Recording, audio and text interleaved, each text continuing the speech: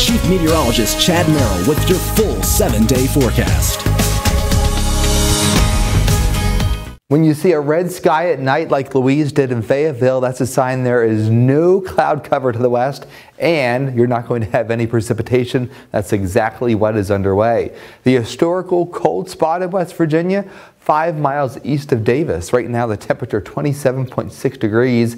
This area will have a deep freeze later this week and likely ties the coldest spot in the United States. Now tomorrow morning it may tie, but we are guaranteed by Friday morning to see a low temperature here of about 12 above. That'll be colder than any spot in the west.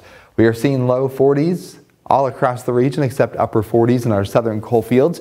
We have the frost advisory in Pocahontas County, so make sure you bring in those potted plants before you go to bed. Very big sprawling high pressure off to the west, and of course we have Milton, a distinct eye without any clouds right in the center of the storm and plenty of rain heading for Florida.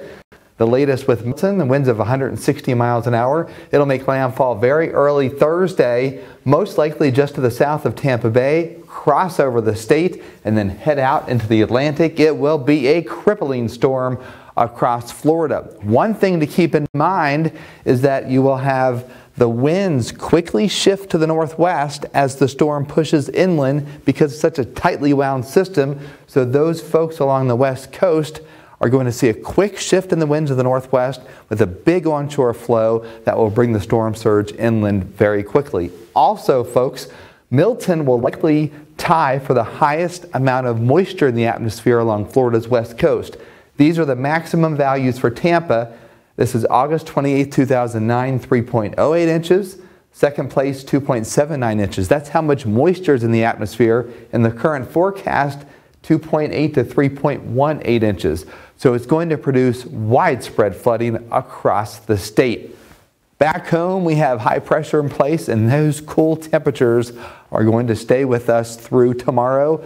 We will have patchy frost, especially in Pocahontas County tonight. And if you live in the Greenbrier Valley, White Sulphur Springs, Lewisburg, you'll wake up to a little bit of fog. Tomorrow's high 67. The breeze kicks in the afternoon, northwest at about 20 miles an hour. That's the biggest difference between today's weather and tomorrow's weather.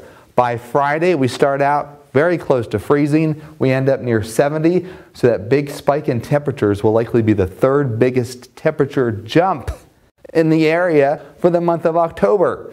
And then next week, it cools down. The coldest weather of the season behind a cold front on Monday, and that will warm us up then later next week.